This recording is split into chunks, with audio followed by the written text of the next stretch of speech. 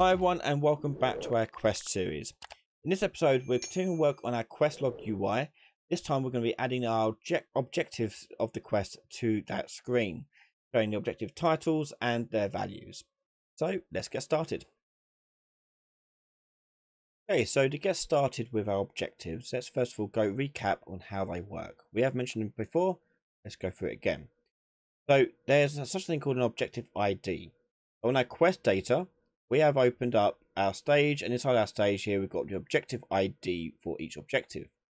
This ID is unique to each objective, okay, and that's what's going to be used to check whether or not we have a quest that relates to that objective ID. It does, it will tick it off from the to-do list. So in this example we've got a location, but what I'm going to do is I'm going to change it to an interaction because we've already got that set up in our player character, which I'll show in a second. So I'm just going to change the objective name here to interacting with things, and we'll change the name of this description of this to be saying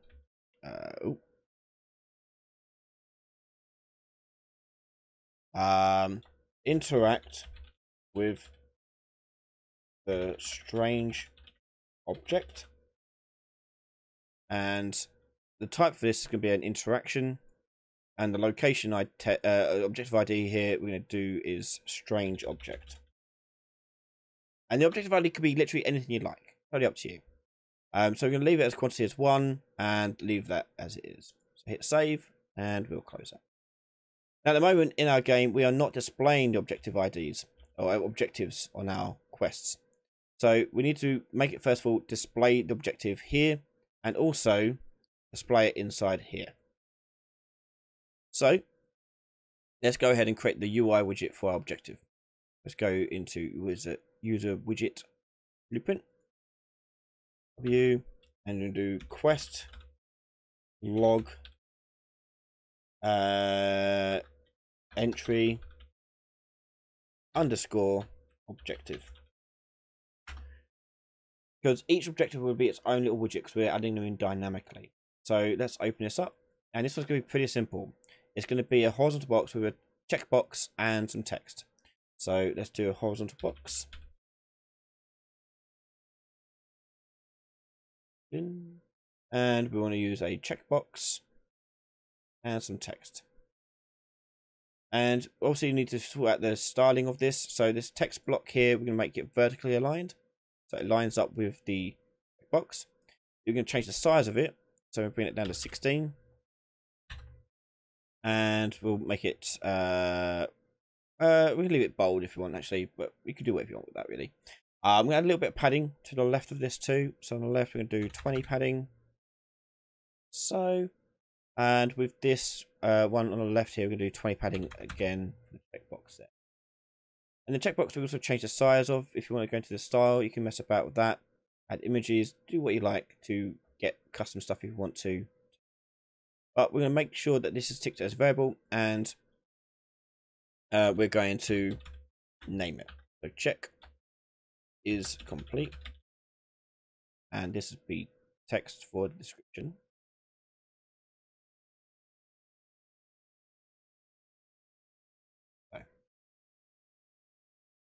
Okay, so with those two things set as variable, we're going to go over to the graph now. And inside the graph, on the pre-construct, we're going to read a bit of quest data. So first of all, we need a variable for quest data, so we know what quest this is for. Quest data. And we're going to, actually, let's change it to objective data. That makes more sense. Objective data. There we go. Objective. And you'll see in there F objective details. Click on that. We'll make it editable and exposed on spawn. On the pre-construct, we're going to take out objective data here, and we're going to break it open. And you're going to see the name, description, type, objective, all that stuff. So on the pre-construct, we're going to take out the text description, and in there, we're going to do set text and do a format text. Now, format text allows us to put parameters inside of our text description. And you put a parameter in by using curly brackets. So you put in a curly bracket here. Oh, a type in would be helpful.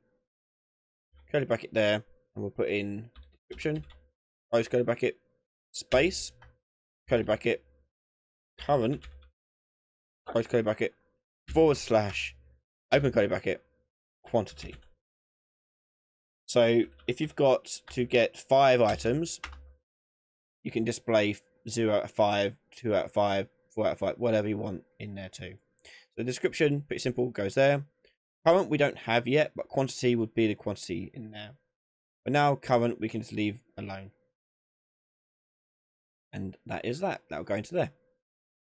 As for the checkbox, we're going to leave that as is. But for actually, we'll drag it in, but we're not going to need to set anything to it just yet. Until we do the saving progress type of stuff. So in here, we're going to do set check state. And just leave it unchecked. Save. Okay, so now we need to generate that onto our quest log. So let's go into our quest log. Okay, so in our quest log, we've already set this up last time with a section for our objectives. This is a text field. We're going to change this text field here to a vertical field. So we're going to right click on this and do replace with vertical box. Now we've got a vertical box there. We're going to tick that as variable, and we're going to call this one objective box actually. Box underscore objectives. Okay, so let's go over to the graph, and we're going to go find our display quest event. And in here, you can see we're getting the stages and we're getting the objectives, and we're getting the first stage. So with this objective array, we're going to do a for each loop. Plug it in. And then from that array element, we're going to create our new widget we made. Choose it from the list, objective widget, plug in the data. Then we're going to add it to our objectives box. Drag that out and do add child. There you go. Now the one thing you want to do when you're doing this is you want to clear this box every time you display a new quest. Otherwise it's going to keep adding more objectives to it. At the very start of this display quest here, I'm going to move it along, drag out the box objectives and do clear children. That will just simply remove all the children widgets inside of it, so you don't get duplications and other weird stuff like that. Okay, so let's take a look at that in game. Go up to the thing, get the quest, open up the quest log, click on the quest, and you can see here we've got interact with a strange object, basically 0 out of 1. Okay. Now we are missing it in one place, and that is on the initial quest givers window. So let's open up the quest giver, and you can see objectives here, and this works exactly the same way. So I'm going to replace this with our vertical box, and we're going to name that vertical box there box. Oh wait, hang on, wrong place. Oh no, it's fine. Box underscore objectives, and we'll make sure it's variable.